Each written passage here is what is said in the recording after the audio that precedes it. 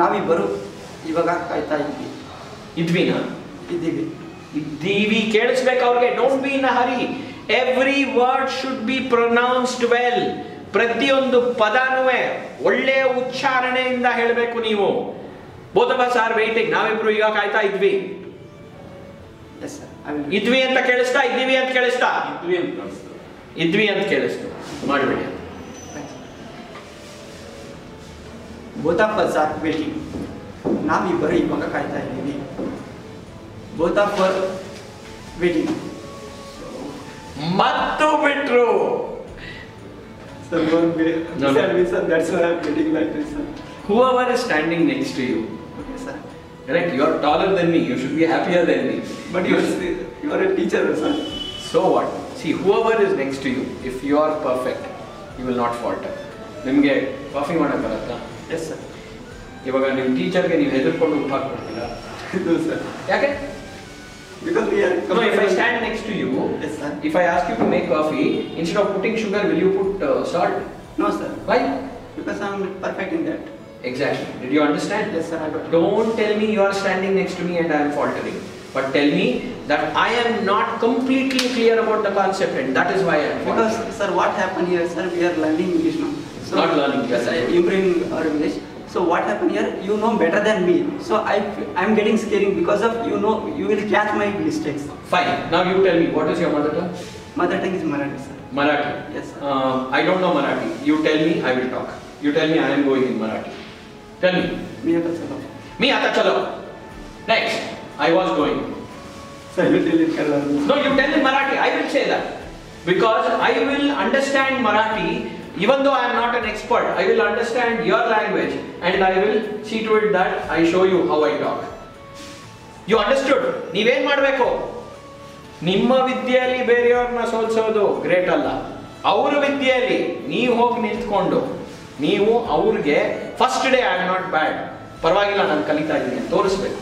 And that comes by attitude, yes, sir. not by language. Whether ನಿಮ್ English ಸ್ವಲ್ಪ ಬರತ್ತಾ ಜಾಸ್ತಿ ಬರತ್ತಾ, that is not important. What is more important? What is my attitude? ನಂಗೆ ಬರಲ್ಲ, ಹೇಳ್ಕೊಡಿ, ಚೆನ್ನಾಗಿ ಕಲಿತೀನಿ.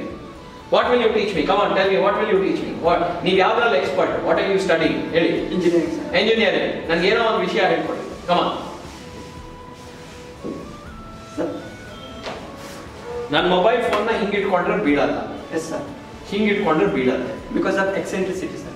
Gravity of center of gravity, sir. Because of center of gravity. Yes, sir. ಇದನ್ನ ಎಕ್ಸ್ಪ್ಲೇನ್, ನನಗೆ ಏನಾದ್ರು ಎಕ್ಸ್ಪ್ಲೇನ್ ಮಾಡಿ ನಂಗೆ ಅರ್ಥ ಆಗೋಕೆ ಏನಾದ್ರು ಹೇಳಿ. Sir.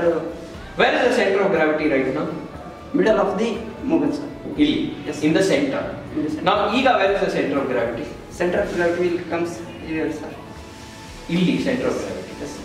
Because that will change that position of the. But center of gravity should still be here as well. And because the center of gravity is here, it is falling down. Yes, sir. Yes, sir. Yes, sir. But ಅರ್ಥ ಆಗ್ತಿದ್ಯಾ? It is not what you know. It is how well you have understood what you learned. ನೀವು ಇಂಗ್ಲಿಷ್ನ ಕಲಿತಿದ್ದೀರಲ್ಲ, I am requesting you should be able to show what you know ಅಷ್ಟೇ. ದಯವಿಟ್ಟು ಅರ್ಥ ಮಾಡ್ಕೊಳ್ಳಿ.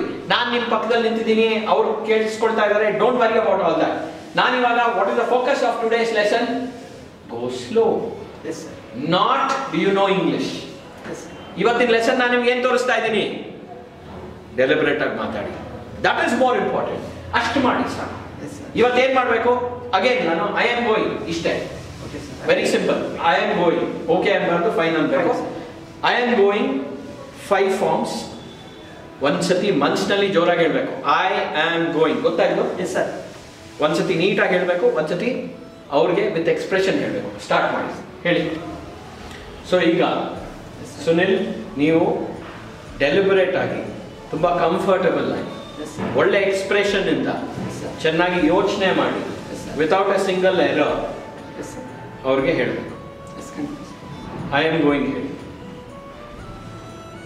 I am going. ನಾನು ಇವಾಗ ಕಾಲೇಜ್ಗೆ ಹೋಗ್ತಾ ಇದ್ದೀನಿ. ಕಾಲೇಜ್ ಅಂತ ಹೇಳಿದ್ರ? ಇಂಗ್ಲಿಷ್ನಲ್ಲಿ ಹೇಳಿದ್ದನ್ನ ಹೇಳ್ರಿ. ನಿಧಾನಕ್ಕೆ, ಭಯ ಇವಿನ ಹರಿ. ಏನು ಇವತ್ತಿನ ಕ್ಲಾಸ್ ಯಾವ ಪಾಠ ಇವತ್ತು ಹೇಳಿ? ಡೋಂಟ್ ಬಿ ಹರಿ. ಪಾಠ ಏನಂದ್ರೆ, ಪಾಠದ ಶೀರ್ಷಿಕೆ ಇವತ್ತು ಜನ ಮಾತಾಡ್ಬೇಕಾದ್ರೆ ಅರ್ಜೆಂಟಲ್ಲಿ ಮಾತಾಡುತ್ತಾರೆ, ಕಲಿಬೇಕಾದ್ರೆ ಅರ್ಜೆಂಟಲ್ಲಿ ಕಲಿತಾರೆ, ಇಂಪ್ರೂವ್ ಮಾಡ್ಕೋಬೇಕಾದ್ರೆ ಅರ್ಜೆಂಟಲ್ಲಿ ಇಂಪ್ರೂವ್ ಮಾಡ್ಕೊಳ್ತಾರೆ. ಹಂಗ್ ಮಾಡಬೇಡಿ, ನಿಧಾನಕ್ಕೆ ಯೋಚನೆ ಮಾಡಿ ಚೆನ್ನಾಗಿ ಹೇಳಿ.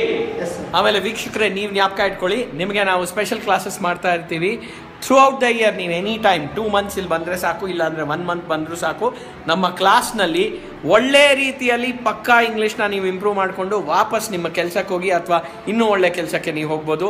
ನೀವು ಸ್ಟೂಡೆಂಟ್ ಆಗಿದ್ರೂ ಕರ್ನಾಟಕದ ಯಾವ ಮೂಲೆಯಲ್ಲಿದ್ದರೂ ಪರವಾಗಿಲ್ಲ, ಇಲ್ಲಾಂದರೆ ಬೆಂಗಳೂರಿನಲ್ಲಿ ಇಲ್ಲದೆ ಇರೋರು ಎಲ್ಲೇ ಇದ್ದರೂ ನೀವು ಪರವಾಗಿಲ್ಲ, ಬನ್ನಿ ನಮ್ಮ ಕ್ಲಾಸ್ಗೆ. 1 month ಸ್ಪೆಷಲ್ ಕೋರ್ಸ್ ಇದೆ, 2 months ಸ್ಪೆಷಲ್ ಕೋರ್ಸ್ ಇದೆ. ಇಲ್ಲೇ PG ಮಾಡ್ಕೊಂಡು ಆರಾಮಾಗಿ ಇಲ್ಲಿ ಇದ್ದುಬಿಟ್ಟು ಬೆಳಗಿಂದ ರಾತ್ರಿ ತನಕ ಕ್ಲಾಸಸ್ ಅಟೆಂಡ್ ಮಾಡಿ ಪರ್ಫೆಕ್ಟ್ ಮಾಡ್ಕೊಂಡು ನೀವು ವಾಪಸ್ ಹೋಗ್ಬೋದು. ಅದ್ರ ಬಗ್ಗೆ ಡೀಟೇಲ್ಸ್ಗೋಸ್ಕರ ನನಗೆ ಫೋನ್ ಮಾಡಿ. So, well done students, all the very best. Okay, continue with the class. Thank you.